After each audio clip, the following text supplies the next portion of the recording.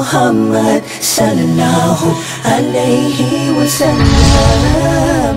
You're Allah's chosen one. Nabi alayhi salam held the hand of Ibn Umar and they walked into one garden. He picked up a date and he ate it. He said, "Ma laka ya Ibn Umar la ta'kul." Ibn Umar, join me, eat. He said, "La ashtahi ya Rasulallah." I don't think I have any inclination now. Nabi alayhi salam said, "Well, for you perhaps it's a matter of choice, inclination or disinclination. Here it is dead hunger. 4 days have gone, nothing has entered the belly of your Nabi." But let me tell you, Ibn Umar, كيف بك يا ابن عمر إذا بقيت في قوم يخبأ رزق سنتهم. A time is to come on my ummah when one will store the provisions of a year.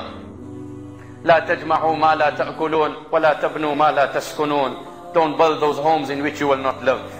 My sister doesn't own her roof above her house, while I have a house in Paris and a house in London and a cottage in New York and one at this beach and one at that beach, only to visit it once a year. And my own blood sister doesn't own a roof. My nephews don't have basic food.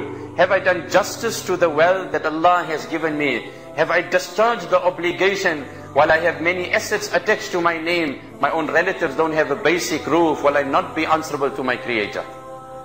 لا تبنوا ما لا تسكنون. Don't build something you won't live to see. ولا تنافسوا فيما غدا عنه تزولون. Don't waste your ability in channeling it, in vying and competing with one another in a matter which you will leave. Tomorrow you will leave this year. Don't compete in the trivial things of this world. Focus towards akhirah. Prepare towards that. That is your ultimate abode.